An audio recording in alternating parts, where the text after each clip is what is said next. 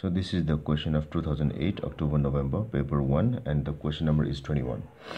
So it says a number of similar springs, each having the same spring constant K, which we name it as K, are joined in 4 arrangements. The same load is applied to each, so the force is the same in all of them.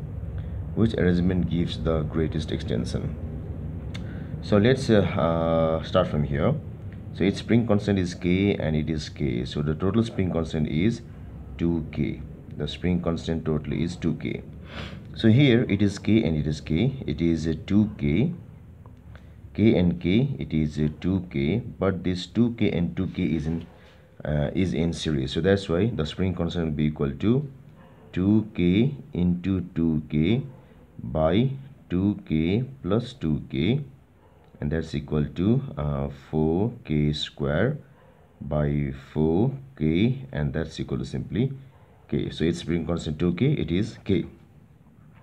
Now if I go into this K and K, it is 2K and this is K.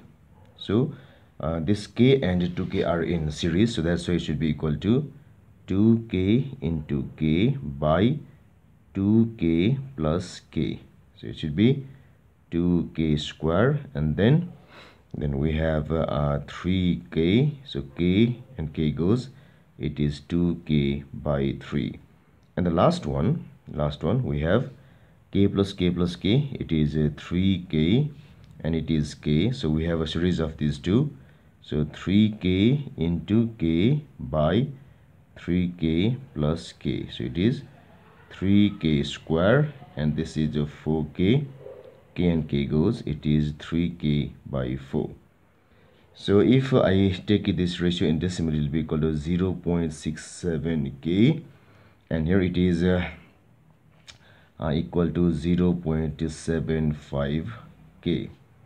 So here we have the spring constant is highest here, the spring constant. So spring constant is highest here, and the spring constant is lowest here. Spring constant is lowest here. Now the extension, as we know from the equation here, F equal to Kx. So the extension is equal to F by K, that is extension is proportional to 1 by K. So if K is lowest, the arrangement will have the greatest extension.